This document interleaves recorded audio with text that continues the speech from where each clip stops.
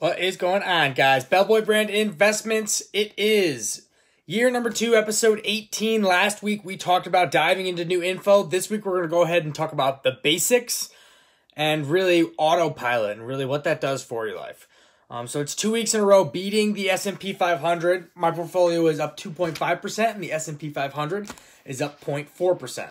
My month-to-date is down 0.7%, with the year-to-date up 61%. So every dollar I put in, I've gotten 61 cents back. So that's pretty awesome. The agenda today is the FinTip. We have news, new purchase, free money, dividends, highs and lows, big week in crypto. We have the pick of the week, the recap of the pick of the week from last week, quote, mindset to really kick us off into next week. And then we have the final thought as well. So for the FinTip this week, don't overcomplicate this stuff for yourself. It's easy to dive into the weeds and really listen to some all the intricate stuff, but you don't have to make it that crazy. It can be easy and you don't need to go into depth. So for the FinTip of the week this week, don't overcomplicate it. Again, basic and having things on autopilot, you're more likely to win that way. For news this week, El Salvador purchased 200 Bitcoin. So they're the first company to go out publicly and actually purchase Bitcoin. So they might be the first person to step, or they might be the first person to trip. And we will see, because they are buying pretty high when it does come down to it. But if it is a long-term thing that everyone's going to adopt eventually, it'll definitely be a big win for their country. Chip shortage across all the boards, Volkswagen, Ford, you name it. If the company is making auto and they're making cars, they're probably experiencing some chip shortages. So much to the fact that a lot of companies are going to be bringing that in-house. So we have a lot of news going on in the auto industry. People talking about smart vehicles are really going to be the way of the future, not necessarily just EVs. So that's definitely some conflict with the way that people think it's going right now, because obviously EV is the big ticket item when it comes to things in the market of auto.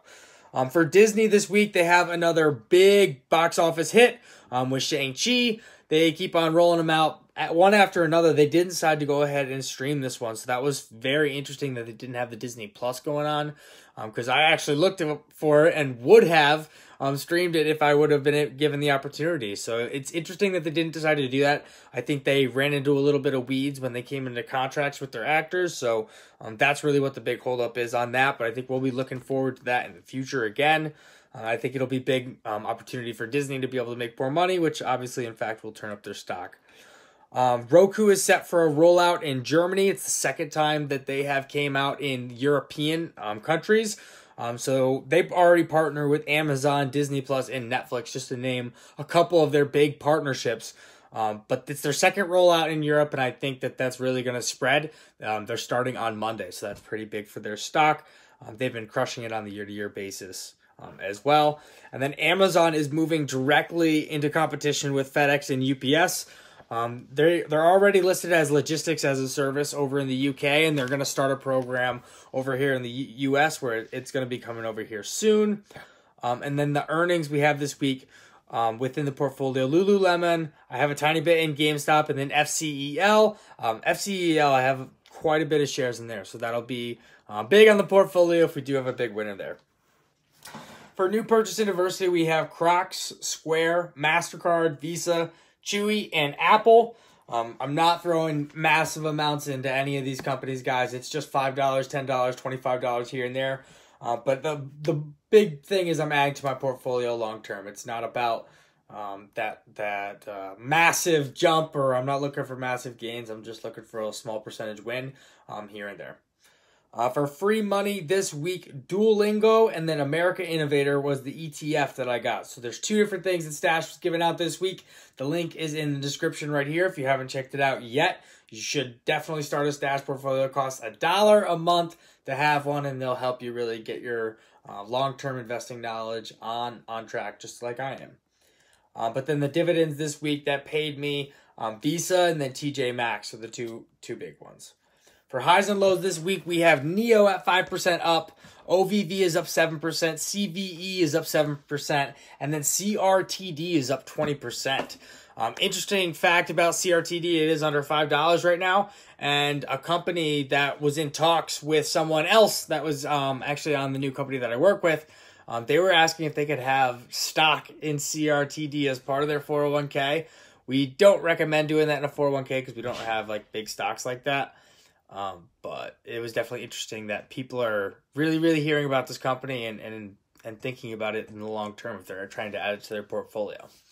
And then the lows for the week, we have Workhorse down 7%, Alpha down 6.7%, and then CBD down 8%. Talk about some good news. Crypto was absolutely up this week, obviously with the good news with Bitcoin. They're up 12%. Bitcoin is. Doge is up 14%. ETC is up 19%. ETH, Ethereum, is up 22%. And then ADA is up 4%. So our crypto winner of the week this week is ETH, snapping that 3-week streak that ADA had running. So good news for crypto. Things are on the up and up.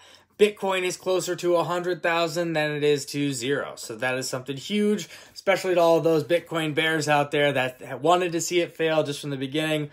We're in the up and up, and the things have not looked better for Bitcoin yet. So I'm excited to see the future. For the pick of the week this week, I think we've had it as a pick of the week before, but we're definitely going to rock with Roku on this second rollout. We think that that's going to be absolutely amazing. The last 3 months, they've been pretty stagnant. If you look at the charts, they kind of go up and then drop and go up and then drop.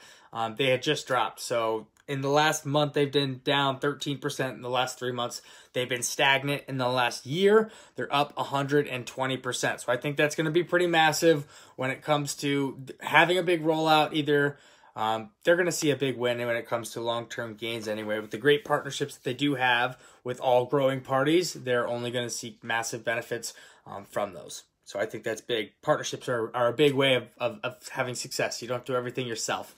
So having partners hold you up is definitely massive. To recap the pick of the week from last week, Chewy was down 14%. So I am taking an L. We are 43-32. So we do have definitely a lot more wins than losses.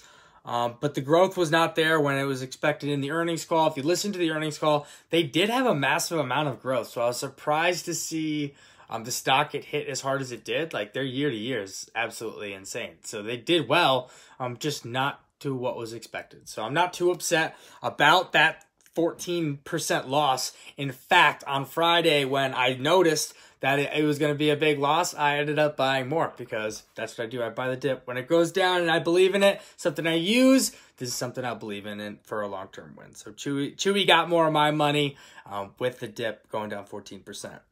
For the quote of the week this week, again, we're talking about basics and going on autopilot.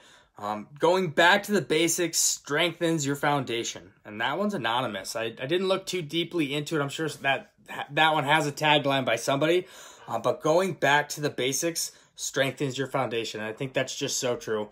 When you go down to your core values or you go down to anything that you truly are you, whether it's the 5 separate categories you put yourself into or the categories that people put you into, it's important to have those basic traits that really stand out and they stand true to everything you do in life because it really comes back to that. So the mindset of the week, as I'm moving into this new role, my investing is kind of going to be on autopilot.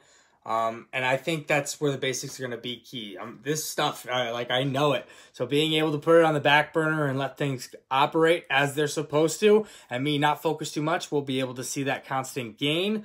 And we'll be able to really kick ourselves off into the next week. So for the final thought, it never hurts to ask questions to get answers. And I'm going to be doing a ton of that as I'm introducing into this new role. I'm going to be reaching out to the leaders that are already on the team, finding out what they're doing, how I can copulate it, emulate it, make it mine. So that way I can go out there and just be as aggressive as I possibly can.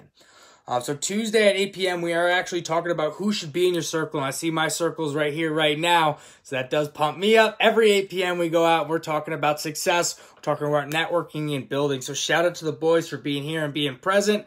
And then the Robinhood link is going to be down there in the comments. If you haven't started investing yet, you should go ahead, hop on that free money. Nobody else is giving you free money just to start investing and start playing with theirs. So it does make sense to hop on any free opportunity that you possibly can. That's the only reason why I ended up taking the new job that I did, is because I hopped on a conversation with someone just to see if they had any value there.